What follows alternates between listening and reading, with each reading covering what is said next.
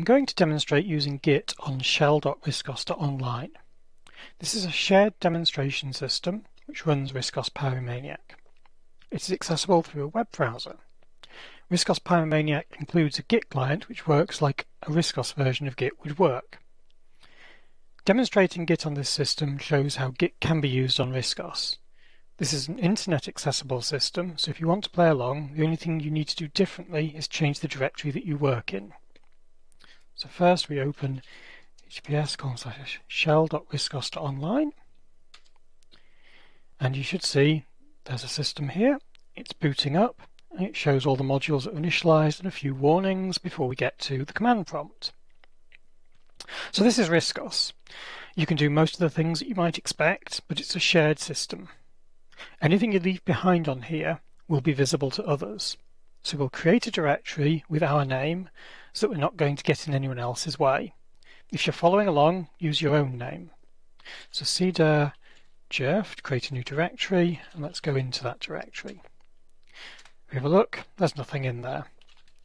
Git clone https://github.com/fill/pem line editor.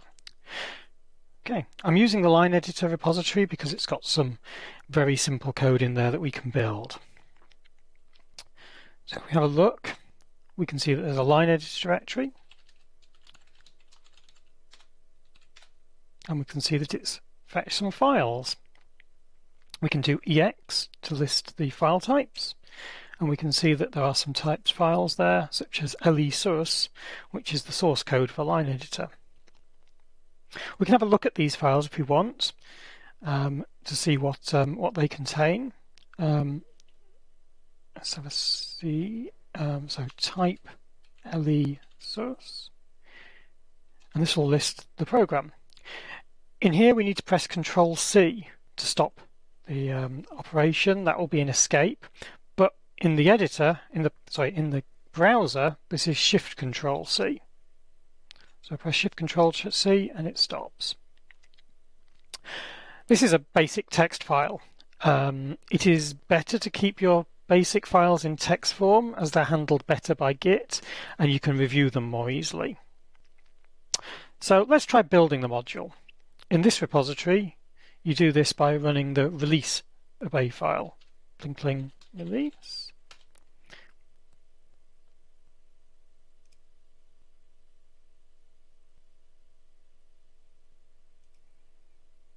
And there we go, it has built it. We can see that there is a line editor module present, and if we look at the time, we can see that it was created just moments ago. We want to make some changes to the code, so let's edit the source code.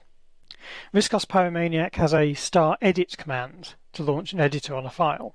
So we can just do *edit le-source, and we can see the code there. This is the nano editor, and it lets us edit text files. The key shortcuts are listed at the bottom of the screen, and remember that any control codes that are handled by the browser will need a shift adding to them. We want Control-W for where is to search for the strings. I'm going to look for the help string so that I can change it. So where is help string? That's the definition there. Okay. So now we can go and change it. I'm going to add and me to the end of that. And then we can save the file with Shift-Control-X. There we go, saved. And we can build it again. Let's run the pling release script. It's doing its stuff. And there we are. If we have a look at line editor now, and what the current time is, we can see that it was the version that was just built.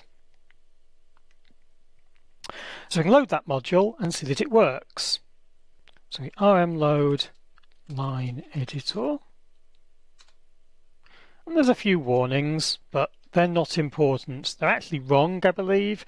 The Pyromaniac code doesn't pass the dictionary values that are in line editor. So that needs to be fixed, but that's a fix for another day. But if we now do help line editor, we can see that it now has the help message that I just added. And we can see that it is basically working. We can use *recall to list the commands that it has remembered. And as you can see, there's only 2 commands because we've only just loaded the module. Okay, let's see what Git makes of this. So we do git status, and this will tell us what has changed on this branch. So we have modified one file. That's fair enough. You'll notice that it's showing us the file name with .fd1 on the end of it. fd1 is a file type, and that's the file type for basic text. The Pyromaniac Git client displays all the file names in host format, so it means we get to see these file types on the end. I might change this in the future and make it just show RISC-OS names, but that's the way we're doing it right now. When we enter commands, we don't need to put the extensions on the end of it. We can just type them in RISC-OS format and it will understand. We can see what's changed in this file by doing git diff. And this shows us that there were 2 lines, 1 line changed. The red shows the line that was replaced and the green shows what it was replaced with. The colouring is all done through ANSI codes on the host side, and those get converted to VDU sequences, so you can actually see colours coming out in the terminal. It's just like you would expect on the original Git. So I want to create a branch to put this change on. The RISC-OS Git client will translate the branch names from your current alphabet to UTF-8, but whilst it can do that, it's not generally a good idea to use branches that aren't ASCII names, just for simplicity. So let's create a branch, check out -b, add my name. This will check it out and switch to it. Before we commit anything though, we need to tell Git who we are. The Pyromaniac Git client has some defaults set, but we should set these properly so that we can see who we really are. If I do show git star, we can see the 2 variables that it is set by default. I'm going to set these.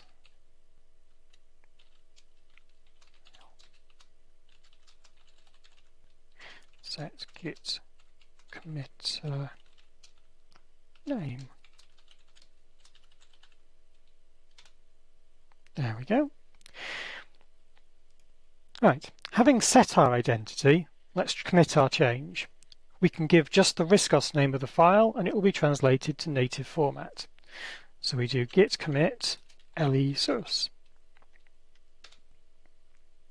So you should always explain the changes that you made so that it's clear to people in the future what we're doing and why. The first line is a summary of the change, so it should be 1 line that says what you are trying to do. So here we go, add my name, and my name is now in the help string. And Shift-Control-X to exit.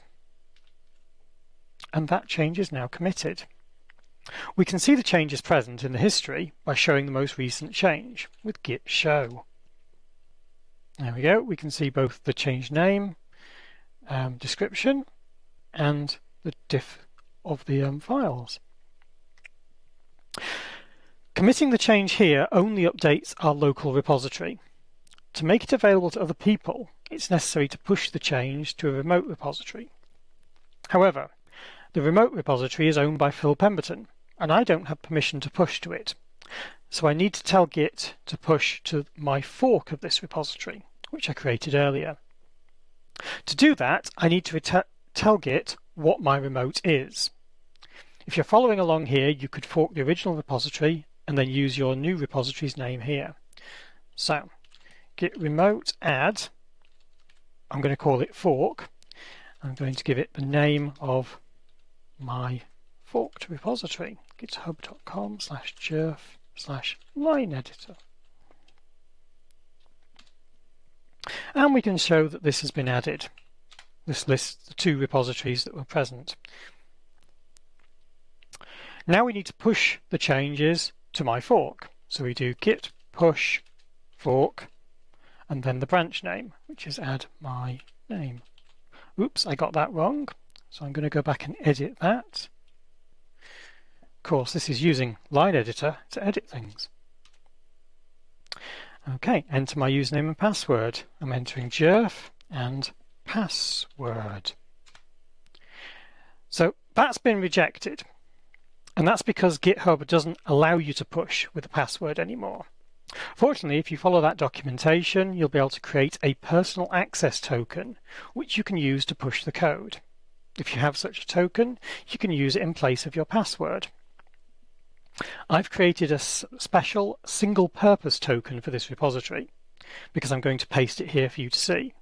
So, git push fork add my name. My username is jerf, and my password. Click on paste, copy the password token from another window, and then paste that in. There we go. And there we go. The change has been pushed to my remote fork. I can create a pull request by going to the URL that was suggested there. The credentials that I've just entered won't be stored on this system. So if you need to authenticate, you'll need to enter these details every time. That's because this is a shared system and we don't want to be sharing our credentials with other people. So there you go, that's the basics. There's more information on what's supported in star help git, like this. It shows you all the commands that are supported. And you can get more information on Pyromaniac itself with star help Pyromaniac features. There's a lot of extra help that is available there. Thank you for watching, and if you are following along.